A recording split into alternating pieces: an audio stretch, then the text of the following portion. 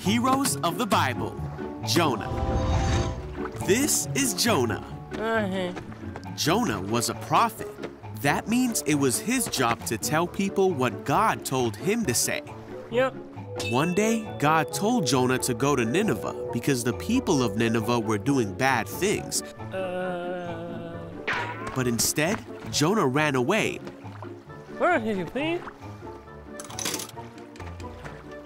And went to the port to board a ship, going the other way. He was hoping to get away from God. He sailed for a place called Tarshish.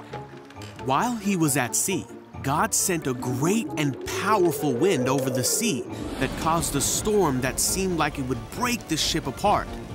Fearing for their lives, the sailors tried everything they could think of to save the ship. Meanwhile, Jonah was sound asleep, so the captain went down and said, "How can you sleep at a time like this?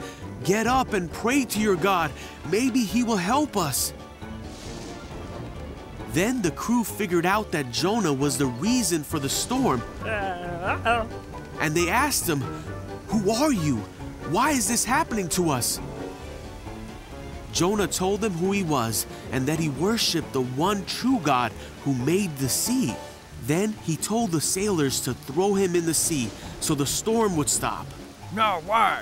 The sailors still tried to escape the storm, but it was no use. So they asked God for forgiveness and threw Jonah into the sea. The storm stopped at once. Whoa! The sailors were amazed at God's power and they vowed to serve him. Now God sent a great fish to swallow Jonah. Great. And Jonah was inside the fish for 3 days and nights.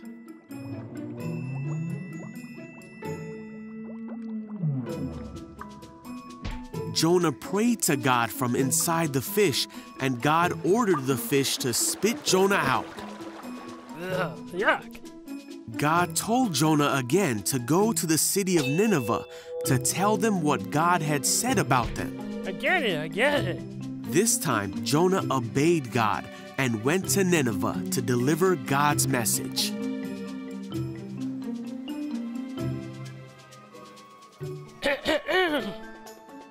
The people of Nineveh stopped doing bad things and turned to God. They were saved because they listened to the message that God had given Jonah.